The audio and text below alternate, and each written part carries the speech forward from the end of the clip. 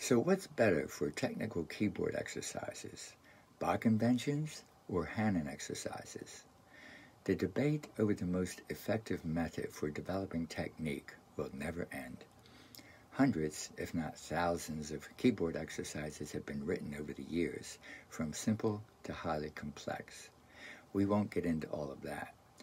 The only part of that lengthy discussion I would like to talk about today is whether it is better to use Bach Inventions or Hannon to develop technique. Let's look at Bach's Invention 1 versus Hannon exercise number 7. Bach composed Inventions around 1720. That's long before Hannon was born. He was born in, I think, in 1819. The Hannon exercise number 7 only uses the simple version of Bach's Invention 1.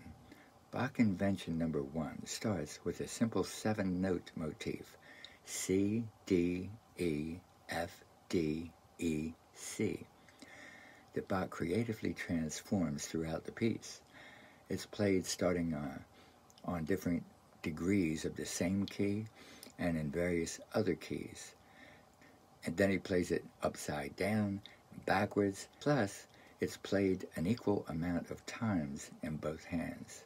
And fragments of the motif are used throughout the piece and played at different speeds. This invention isn't just about technical practice. It's a lesson in musical development, harmony, and counterpoint. Here's why I prefer Inventions over Hannon.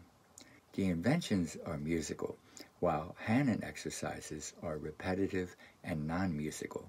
Hannon's exercises often feel like mechanical drills, focusing on finger strength and dexterity, but causes most students to go into autopilot mentally. Bach Inventions, on the other hand, engages the player musically from the outset. The motif isn't just repeated, it evolves, challenging the student to think musically rather than having to tune out mentally due to too much repetition.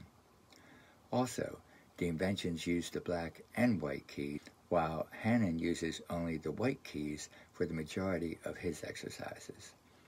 Bach Inventions explore the full range of the keyboard, introducing sharps and flats, which add complexity and depth to the learning process.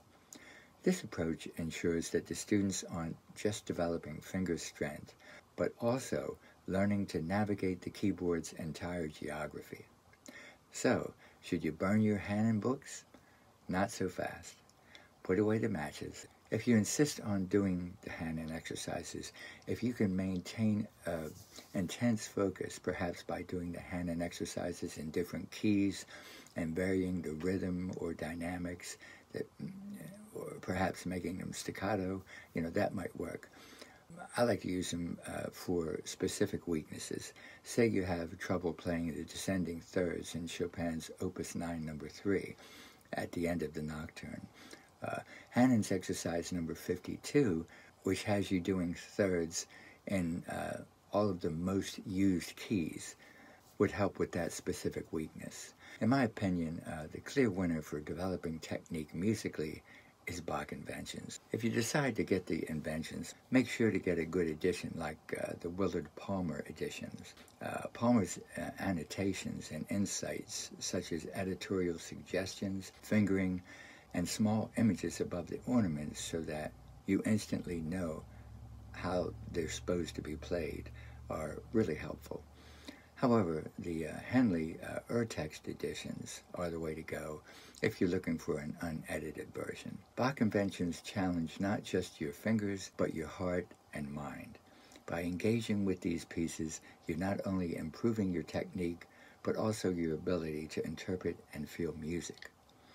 Okay, I better get back to practicing those Inventions, as my April 4th deadline for relearning them all is not that far away.